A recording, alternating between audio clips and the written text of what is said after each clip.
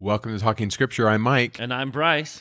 And I'm so excited today, Bryce. We're going to talk about Easter. We're going to talk about Jesus. Now, normally when we talk about Easter, it's the victory over death. It's Jesus' resurrection and the victory over death. But it hasn't been too long. A couple weeks ago, Mike and I did a podcast on 2 Nephi chapter 9, and we spent a lot of time on the fact that Jesus overcomes the awful monster.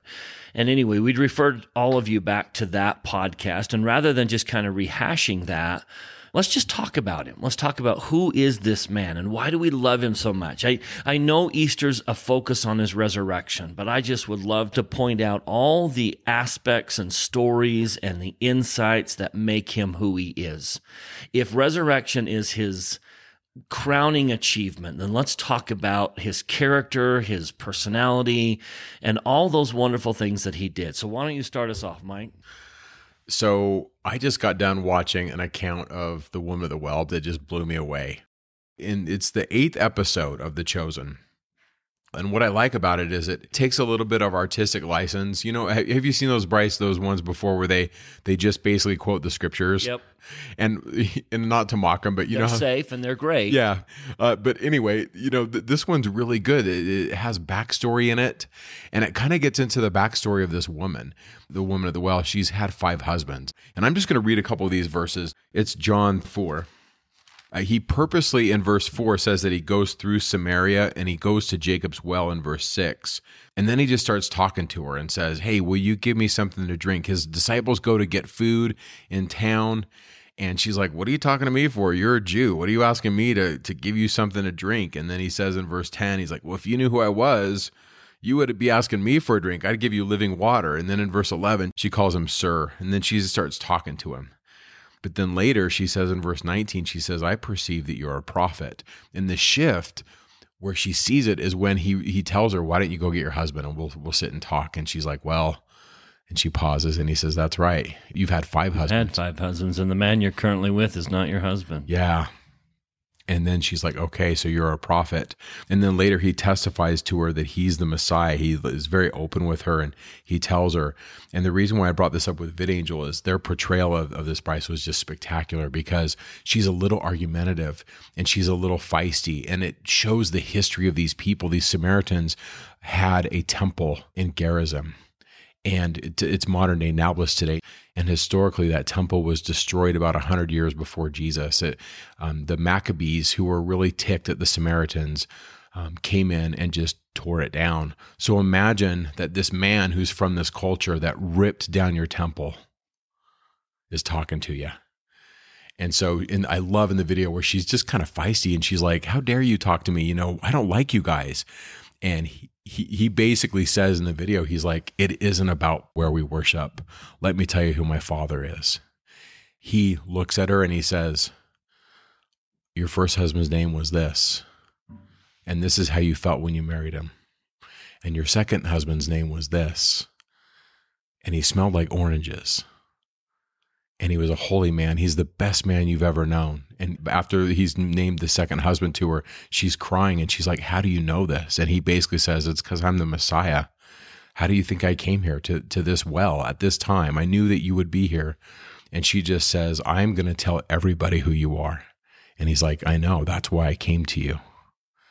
And it's a beautiful story in John 4. Like a lot of this is artistic license, but in the text of John 4, she literally leaves her water pot and she goes in verse 29 to the whole city and she's like, I have found the Messiah. And the author of John 4 tells us that the entire city believed on him. That's in verse 39 and 40. And I like that as is who Jesus is. He's a person, he's real, and he knew her. And she's on the edge of what is considered proper. And he goes right to her and then he speaks her language. And that's who I see him as. He's just a real person, but he meets you where you're at. And he's right there. I love this whole exchange as a great symbol for all of us because this woman goes in and says, come see a man which told me all things that I ever did. Is not this the Christ? And they go out and listen to Christ himself. And then they come back and in verse 42, they say to the woman, now we believe, not because of thy saying, For we have heard him ourselves, and we know that this is indeed the Christ. And I think that's the prayer of every parent and every teacher, is to say, go find out for yourself. I just love this little exchange. And there's tension in the Gospels. There's some Gospels that say, he doesn't speak to the Samaritans. And I get that, and I understand that. But in John's narrative, he goes right to them.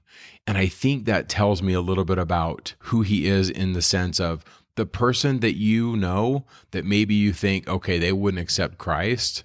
Maybe that's true. Maybe right now they wouldn't, but don't give up. God's not done with them. And of all people in this group, first of all, they hate the Jews. Second of all, she's on the edge of that group, and he goes right to her. Yeah. Powerful. That's a great example of who this man is. I'm going to take everyone to the woman with the issue of blood. All the three synoptic gospels all talk about her. Now, under the law of Moses, a woman with an issue of blood was considered unclean and couldn't touch anyone, or anyone who touched her was considered unclean and had to be ceremonially washed. And so this woman has a problem. She's had a 12-year issue, and that everyone just knows how desperate this woman is. She's been to doctor after doctor. No one's made her any better. They've made her worse. She's desperate. And then she hears of Christ. And this woman is a great woman of faith. And she says, look, I know he can heal me. Her problem is he can't touch her. She can't ask for a blessing. He can't lay his hands upon her, because if he does, he's considered unclean, and then he has to be ceremonially washed. So she comes up with the brilliant idea of just touching the hem of his garment, and then she'd be healed. Technically, I haven't touched him. I've just touched the hem of his garment. Now, the one thing you need to understand, hem of his garment, we kind of think that's like the cuff of your pants, but he would have had a little shawl that he wore with a little tassel that hang down. And so as he walked, he would have thrown that tassel over his shoulder. So the hem of his garment was actually in the middle of his back. It was hanging down his back. And so this woman thought, I know, I'm just going to sneak up behind Jesus and steal a blessing. And I wonder how many of us kind of have that same attitude, is I know Jesus can heal me, but I'm not worthy. And if I touch him, I'll make him unclean. So I'm just going to sneak up behind him and steal a blessing. And so she does. She comes through the crowd, and the second she grabs that tassel, she knows instantly she's been healed. Now, I want you to just picture the emotion in her heart. This is a woman who, after 12 years, she suffered for 12 years this disease. She hasn't been able to go to the temple. She hasn't been able to go to the synagogue. She's been an outcast. No one's helped her. After 12 years, she knows she's healed. Can you just imagine the exhilaration in her heart? That is Jesus. That is the Jesus we all hope he will be in our lives. The Jesus of exhilaration, the Jesus that heals us and brings miracles into our lives. And then all of a sudden he says, who touched me? Now, tell me the emotion in her heart. Oh no. I'm in trouble. I'm in trouble. I've done something wrong. He knows I made him unclean.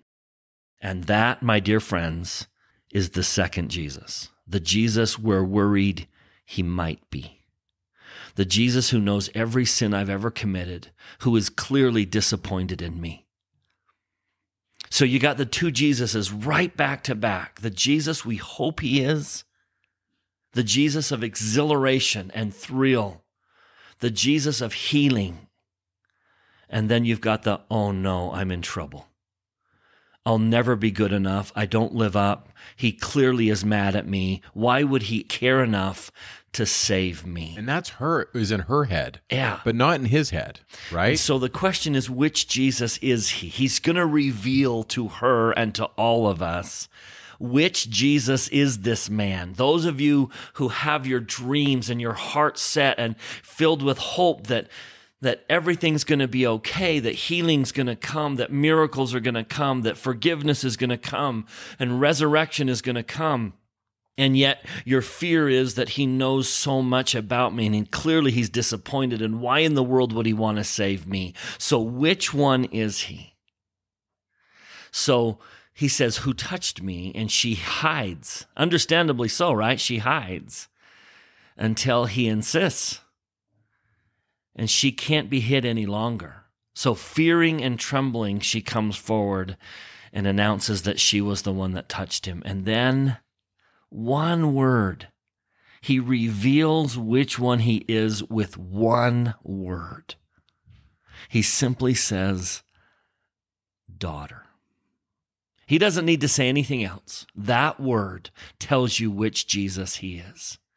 And I would suggest to all of us who struggle, I think the Savior is someone we love and we're scared of at the same time. It's like the police. When I'm in danger, when there's an intruder in my house, nothing brings that feeling of safety better than the blue and the red lights out front. They bring safety. I'm excited to see that. But then when I'm driving in my car and I see the blue and the red lights behind me, it's terror. I love my bishop. But then I get that phone call saying, hey, can I talk to you on Sunday? And it's terror. Your heart pounds. And Jesus is the same way. We love him with all our soul, and yet we're terrified of him. So which one is he? For all of you who've ever struggled with this and said, which Jesus is he? You need to hear that one word, daughter, or son, or child.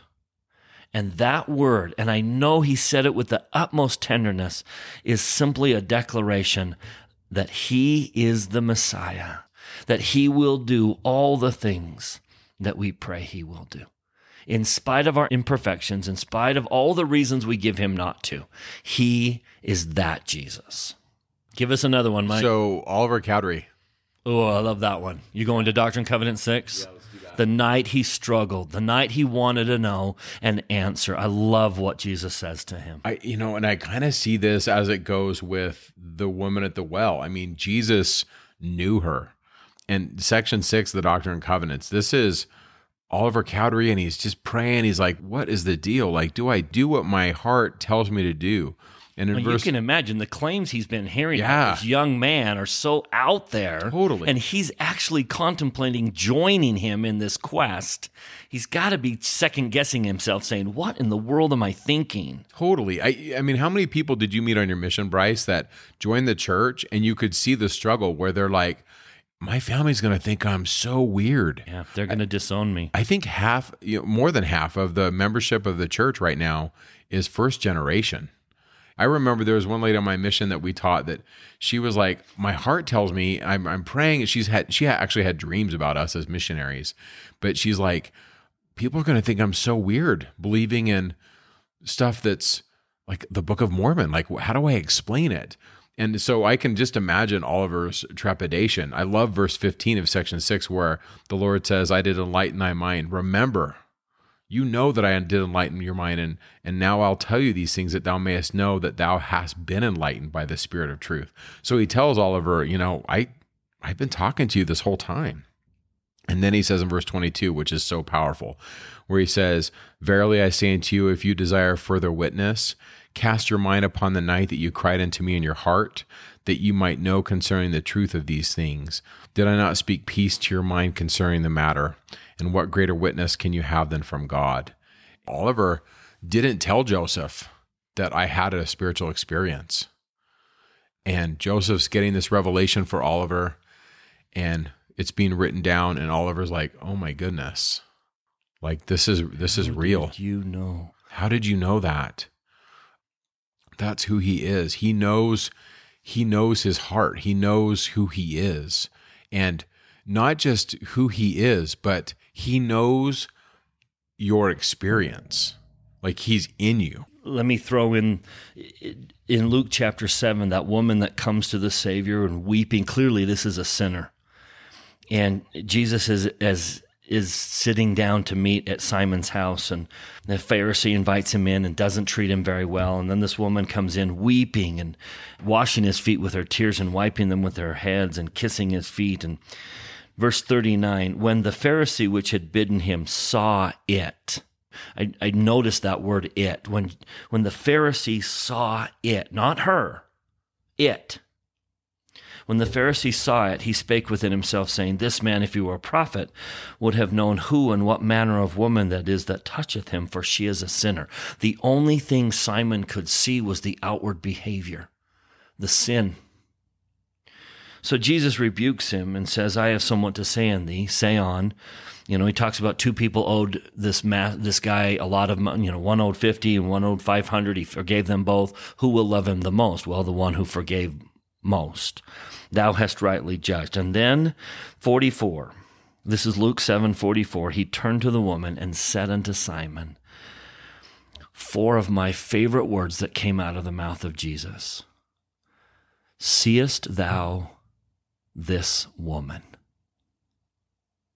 That is such a contrast to Simon, who saw the sin. Seest thou this woman? That's Jesus. What verse is it where it says it? I want to highlight that. Back in verse 39, when the Pharisee which had bidden him saw it. That's good.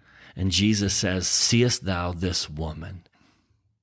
And another example is the woman taken in adultery. Let's do that. Is that Let's John jump 8? there. John chapter 8. I like that word. There's that one phrase in there. He says that same thing. Here's a woman taken in adultery, and they're trying to trap Jesus. We should stone her. Who should stone her? And Jesus, first of all, it doesn't pretend he doesn't listen to them. And then he that is without sin should first cast a stone at her. And then they all walk away by their own guilt. Jesus was left alone with the woman. And then I love verse 10. When Jesus had lifted up himself and saw none but the woman. Yeah. Now, I know on the surface what that's saying is everyone else had left except for the woman. But I just love there's another undertone to that phrase. Jesus saw the woman, not the sin, the woman, the struggle, the heartbreak, everything she's been through. Jesus saw the woman. Doctrine and Covenants 46, verse 15, it says he suits his mercies according to the conditions of the children of men. He sees the person. Seest thou this woman? One of my favorite realities is that this dispensation began. The apostasy ended with one word, and it was the name of a young boy. That's how the apostasy ended. Joseph.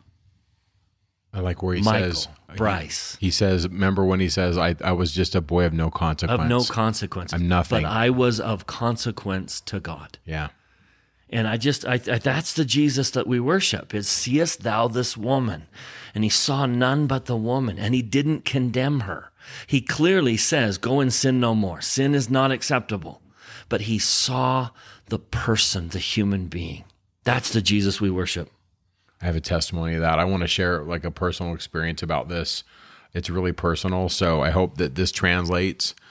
But essentially, it was many years ago. I had a person I had to work with, and Bryce, don't we all have people like this in our life that are just difficult? Yep. We're all Nephi's with a layman in our life. And maybe in this case, I was the layman and he was the Nephi. I think, it depends on who you are and your perspective. But for me, I was really justified in my rightness. Have you ever felt that where you're working with somebody and you're like, well, I'm clearly right. Yeah.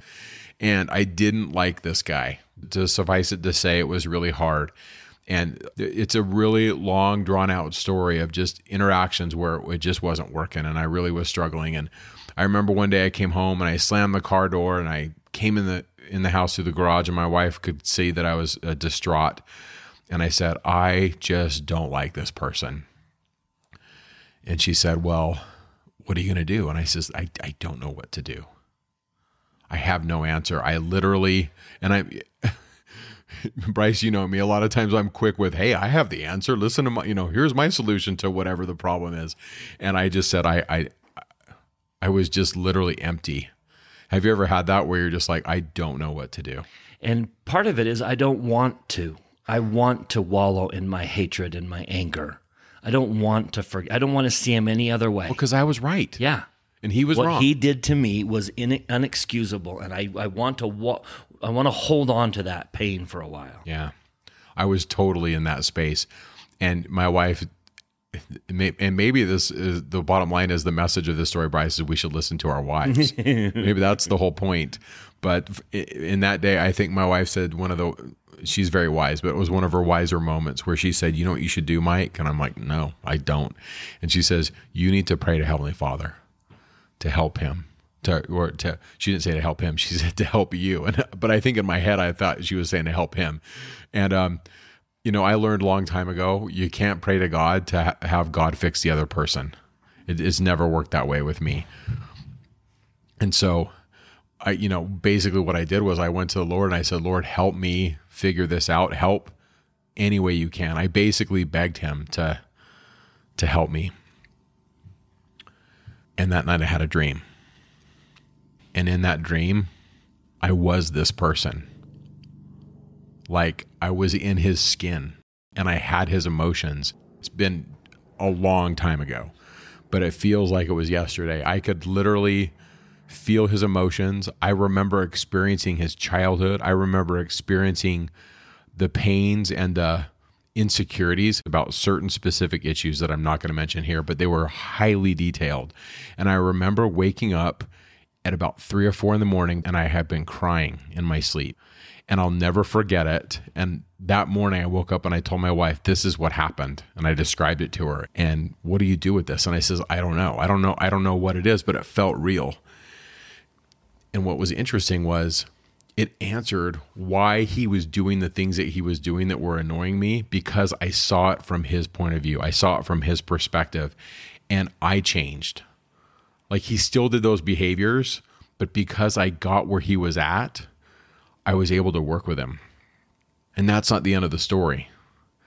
Fast forward a while later, it was a camp out we did with a bunch of the scouts, and it was me and just a ton of leaders and a ton of boys. And I'm sure you've been on these scout camps, Bryce. You've raised boys. You know the drill. Yep.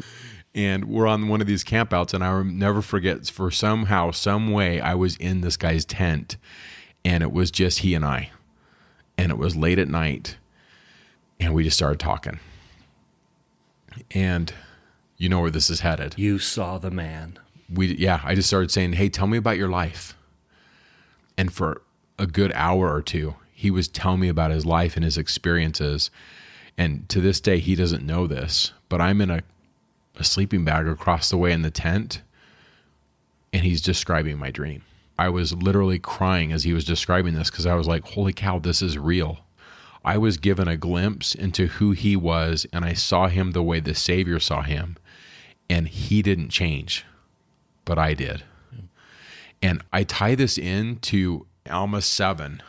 Are you okay to read that for us, Bryce? Alma 7:11. Yeah, one of my favorites, because this is, sometimes we don't realize how much of an insight the Book of Mormon gives us into the Savior, but this is one of those. He shall go forth suffering pains and afflictions and temptations of every kind. And may I suggest that meant not only infinite in breadth, but infinite in depth. He not only broke his arm, but he's broken his arm in every possible way. So that no matter how I've ever broken my arm, he broke his arm the same way. He has suffered pains, afflictions, temptations of every kind. And this, that the word might be fulfilled, which saith, he taketh upon him the pains and the sicknesses of his people. And he will take upon him death, that he may loose the bands of death which bind his people. And he will take upon him their infirmities, that his bowels may be filled with mercy according to the flesh, that he may know according to the flesh how to succor his people according to their infirmities. Every human experience, everything we've ever been through, he's familiar with. I don't understand why I had that dream. I didn't ask for that dream. I asked, help me to be better. Help me to get through this.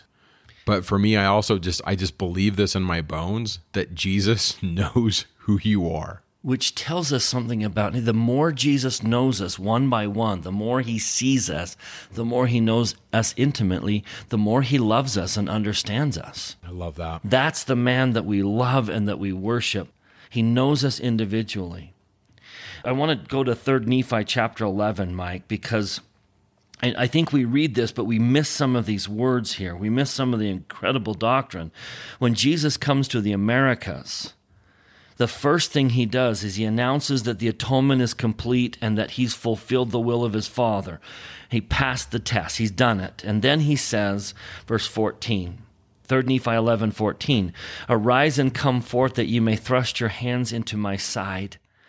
that you may feel the prints of the nails in my hands and in my feet, that you may know that I am the God of Israel, the God of the whole earth, and that I've been slain for the sins of the world. And it came to pass that the multitude went forth and thrust their hands into his side, and did feel the prints of the nails in his hands and in his feet. And this they did do, going forth one by one. He is a one by one God. Amen. Now, maybe he spends, I can imagine one by one, but then he runs out of time and then he can't do the whole congregation. But notice the second half of that. He is a one by one until they all God. Everyone gets his undevoted attention. Now, I struggled with that for a while in terms of when I pray and so many other people are praying, how can he possibly hear me? Until I read this quotation from C.S. Lewis that really changed my perspective. C.S. Lewis said, "How can God attend to several 100 million humans, all who are addressing him at the same moment?" Notice that the whole sting of it comes in the words, "at the same moment." Most of us can imagine God attending to any number of applicants if only they came one by one and he had an endless time to do it in. So what is really at the back of this difficulty is the idea of God having to fit too many things into one moment of time. Our life comes to us moment by moment. One moment disappears before the next comes along, and there is room for very little in each. That is what time is like. You and I tend to take it for granted that this time series is not simply the way life comes to us, but the way all things really exist. We tend to assume that the whole universe and God himself are always moving on from past to future just as we do. But God is not in time. His life does not consist of moments following one another. If 1 million people are praying to him at 10:30 tonight, he need not listen to them all in that one little snippet which we call 10:30. 10:30 and every other moment from the beginning of the world is always present for him. He has all eternity in which to listen to the split second of a prayer put up by a pilot as his plane crashes in flames. God is not hurried along in the time stream of the universe. He has infinite attention to spare for each one of us. He does not have to deal with us in the mass. You are as much alone with him as if you were the only being he had ever created. He is a one by one God until they all. Now, if we go back to that verse, notice the verbs. They came forth one by one until everyone had done so that they could see, feel, know, and bear record. Everyone got a chance to see, feel, know, and bear record. But I would suggest we turn that around, that Jesus sees us one by one. Jesus knows us one by one. He feels our pain one by one. He bears record of us. He testifies to the Father of our goodness. Jesus sees us and feels us and knows us and bears record of us. On that, I just want to throw in one more scripture, Mike, if it's okay. Yeah, and not just our name, right? It's like he's in us. Like he knows what it's like to be Bryce. Just like your dream about your friend, the more you got into his soul and into his mind, the more you loved him. Well, that's why Jesus loves us. I love this verse in Moses 7. Now, Enoch here is a type of Christ. And what Enoch goes through is what Mike went through in his dream and is what Jesus goes through with his messiahship. This is Moses 7:41. It came to pass that the Lord spake unto Enoch and told Enoch all the doings of the children of man. Wherefore Enoch knew and looked upon their wickedness and their misery and wept and stretched forth his arms, and his heart swelled wide as eternity, and his bowels yearned, and all eternity shook. Now, that's not a description of Jesus in Gethsemane, who looked upon our wickedness and our misery and our pain and our anguish, who saw us, felt us, and knew us, and then wept and stretched forth his arms, literally, and his heart swelled wide as eternity, and his bowels yearned, and all eternity shook. That's Jesus. That's the man we celebrate this Easter season. Yeah. It's in Abinadi's words, and it's in Isaiah. There's a phrase in there where it says, "And when his soul shall be made an offering for sin, he shall see his seed." And then Abinadi is going to explain who the seed are. So Mosiah 15:10, I say unto you, who shall declare his generation? Behold, I say unto you that when his soul has been made an offering for sin, he shall see his seed. And now what say ye? Who shall be his seed? So a couple things. The question to me, this is my reading of Mosiah 15:10. I take responsibility for this. I think what Abinadi is saying in the beginning of the verse where he says, who shall declare his generation, is who is going to declare the divine sonship of Jesus Christ, that he is a man and he is a God. His generation, that he comes from the heavens to atone for you, but he knows what it's like to be hungry. He knows what it's like to sweat. If you're willing to be that person, you are his seed, if you declare his generation. And then in verse 11 and 12 and 13, that's his message essentially. If you've heard the words of the prophets and you've followed them and you've followed Jesus and you love Jesus, you are his seed. Look at the end of verse 12. And now are they not his seed? Verse 12, it says, these are they for whom he has died. That's my Jesus. That's who he is. And as we declare his generation, look at verse 14. These are they who have published peace, who have brought good tidings of good, who have published salvation and said unto Zion, thy God reigneth. The context of that verse is chaos. When your nation was fighting a war, we didn't have internet. We didn't have telephones. And so runners would be sent. That's where we get the marathon, right? The runner runs all those miles to declare that they've been victorious in battle. And that's what it means to publish peace. And right now we have thousands of missionaries out declaring his generation, publishing peace. In a way, Bryce, I'd like to think that in a small way, that's what we're doing here. We're declaring who he is. And when his soul was made an offering for sin, I believe he saw his seed. Elder Holland took it a little bit more personally, where he said, he didn't just see you, like he was you. He knew what you went through one by one. And I can't even, we're back to that time question Bryce is asking, like, how does that even happen? How is that even possible? And in my small mind, I like to just think of maybe time slowed down, or maybe it was this concentrated revelatory expression where he just comprehended it. I in my mortal mind, I can't comprehend it, but I believe it to be true because I've experienced it. I've experienced that that's who he is. And so I just think that's really cool about who he is. Maybe that gave him courage to go through it, because when his soul was made an offering, that was not a fun time for him. Now, hold on, Mike. Let me point out the doctrine that you just taught. It is one of my favorite doctrines in the gospel. Let's go back and read Mosiah 15:10. Behold, I say unto you that when his soul shall be made an offering for sin. When? Now, there's two ways to read the word when. One is after he's suffered in Gethsemane, he'll go into the spirit world and he'll see his seed. Or the way Mike's declaring it, while he was suffering, he saw his seed. Now, hold on. We all know that Jesus has an off switch. He can turn this pain off at any moment. Why didn't he? Why didn't he end the pain? It's because he saw you. And he knew what quitting early would do to you.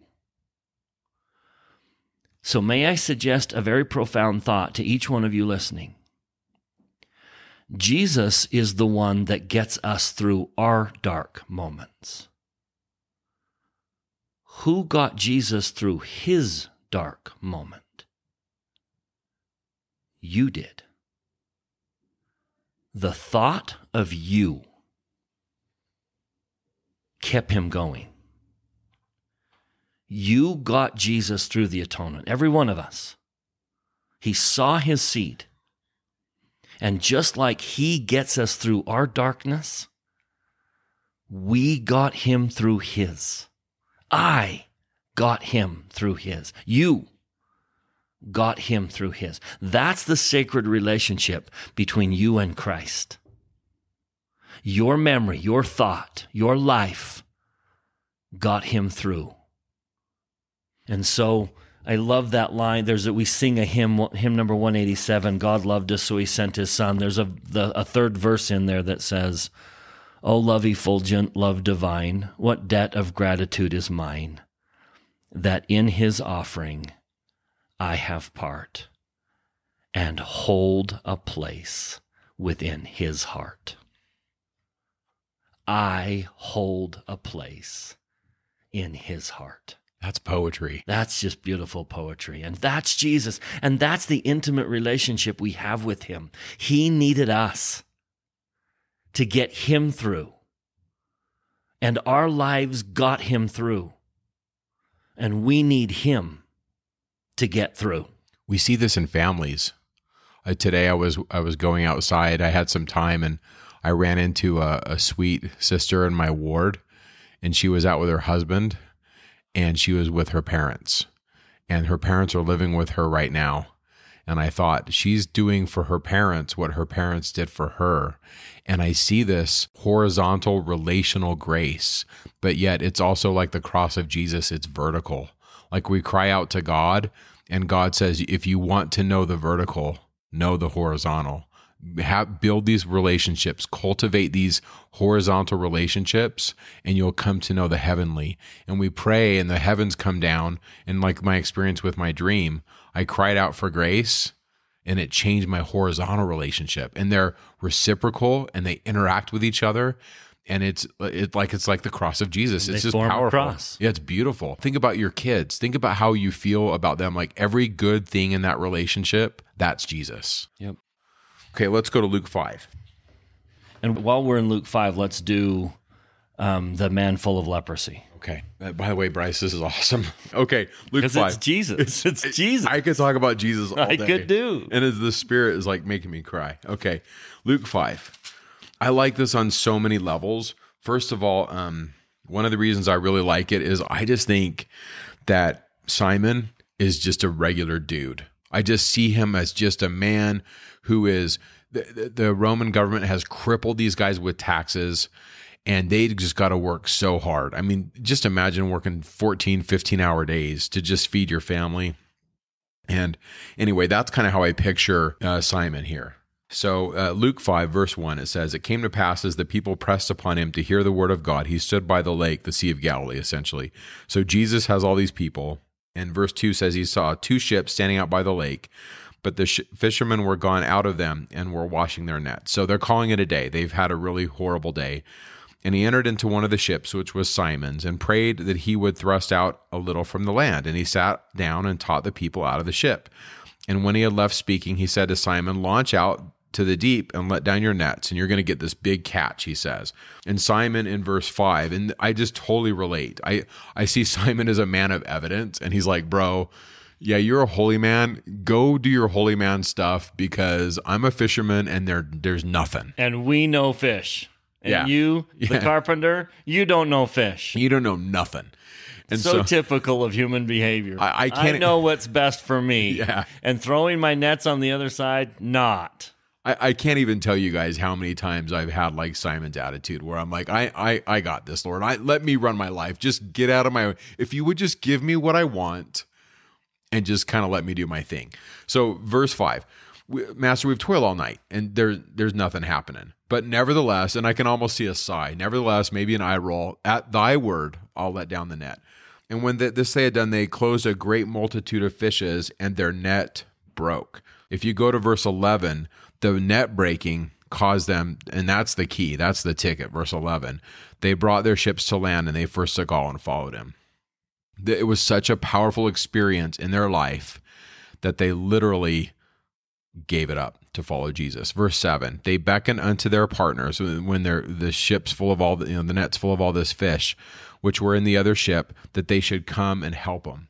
And they came and filled both of the ships up, that they began to sink. So 2 boats filled with fish, they're sinking, and Simon, named Peter, is going to fall down at Jesus' feet, and he's like, okay, you're not just a guy, but I am.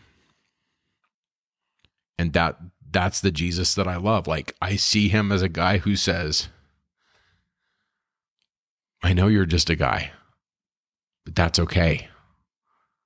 You're enough. because with me, you're going to do it. And I love it because he meets him where he is. He comes to where Simon hangs out. And it's that story, is it Bishop Monson, when he goes to the garage and there's that grease-covered kid in the pit working on cars. He comes to this kid who's working on cars on Sunday, and he's covered in grease. And he says, "We miss you at church." I love this. I love this story because of that. But then what's interesting is, and this is the other side of it, yeah, he knows him. But then he says in verse 10, "I'm not here to talk about fish. I want you to catch men. There's a better catch." And he asks him to do something really hard. And I think we're back to this relational Jesus. Yes, he knows you. Yes, he loves you and he's going to give you grace, but he's going to ask something of you. And he wants you to come and he wants you to give it all. And to me, that's family. To me, that's everything that the gospel of Jesus Christ requires. For me at 19, it was, I know you're at the prime of your life and you have a scholarship. Go on a mission. I love that C.S. Lewis said that God is easy to please and hard to satisfy. Yeah. And I think that's the idea, is I accept you for who you are. You don't have to be anyone else but yourself, but I'm also going to push you further. I love that story. And I love what comes next. If you look at verse 12, a man full of leprosy approaches the Savior. Now, think of leprosy as a symbol of sin. Just like leprosy, sin eats us alive slowly over time. It deadens our sensitivities. We just fall apart, much like a leper did. And here's a man full of leprosy. Imagine in Jesus' day, if you walked into a crowd and said, "Hey, I'm a leper," what would they do? And isn't that what we expect Jesus to do when we approach him? I mean, here's Peter saying, "Depart from me. I'm a sinful man. I expect you to not want to be with me." And so here's a man full of leprosy, and he approaches Jesus, and he doesn't even have the courage to say, "Lord, can you cleanse me?" He doesn't even have the courage to ask. He says, "Hey, Lord, if you want to, you could make me clean. I just don't know if you want to." Now, how many of us are just like that? I know he could. I just don't know if he wants to. And I kind of expect him to run the other way when I approach him. When I kneel down in prayer, I expect him to run away. And then he does what no one's supposed to do to a leper. He runs towards him and he touches him. And then he says, "I will." Meaning, I want to. That's Jesus. I want to be in your life. I want to help you. I take you for what you are, and I want to help you be better. That's Jesus. I love that one. That's good. Two more really quick. Back to the names, like he knows me. I just want to issue this challenge to you, the listener. Next time you go to the temple, do someone's name from beginning to end and just listen to the name. How many times that name is uttered in his house. That's powerful. I remember having that experience, pairing that experience with a spiritual experience, and it was visceral. Like it went through me, and I was like, we're back to this. He knows these people, and they're not dead to Jesus. And so that was a neat experience. But I want to close out with this idea of polar opposites. There's this ideal of acting for yourself. Hey, we need to do it on our own and pull up our bootstraps and work hard. And there's another opposite end of this spectrum that says, what about the people that need help? We have a moral obligation to help many people who are in need of help. Yeah. For me, I see Jesus, the good in both of these ideals, that he is a man of action. And we did a whole podcast on this, so I'll be brief. But in 2 Nephi 2, to me, one of the main messages of 2 Nephi 2 is, do you want to be happy? Then act. Jesus is a being who acts. And even in his name, Yahweh literally means he who causes things to be, or the one that creates. And so in 2 Nephi 2, there's all these verses that talk about acting. And so I'm just going to read a couple of them.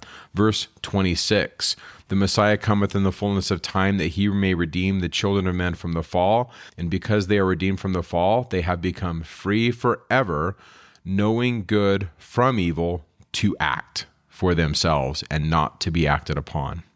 And over again, there's this ideal of acting for yourself. Look in verse 16. Wherefore man could not act for himself, save it should be that he was enticed by one or the other. And over again, the context of 2 Nephi 2 is Adam and Eve, and they're brought into this world of opposites, and they have to make choices. And the message of 2 Nephi 2, at least one of them to me, is God is a being who acts. And yet in that ideal of him acting and inviting us to participate in this gospel message, and I really do think it's participatory, in the acting, he wants us to give grace. He wants us to lift the leper. In the Old Testament, he's the God of widows and orphans, and that is hammered in the prophetic writings of the Old Testament. And so if I'm going to follow Jesus, yes, I need to act. I need to be this person who does things, but, and I'm holding out my other hand here, from my other hand, it's participatory. I must be someone that is redemptive. I must be like Jesus to the degree in which I can.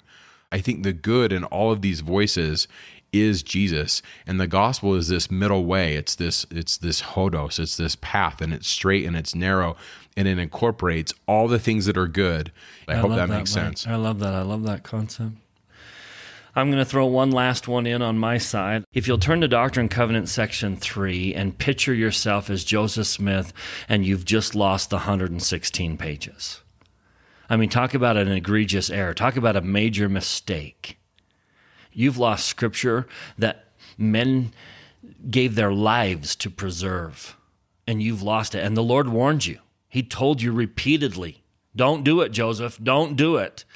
And you ignored his warning, and you insisted, and so he let you, and you've lost scripture. Can you imagine the distance between God and Joseph?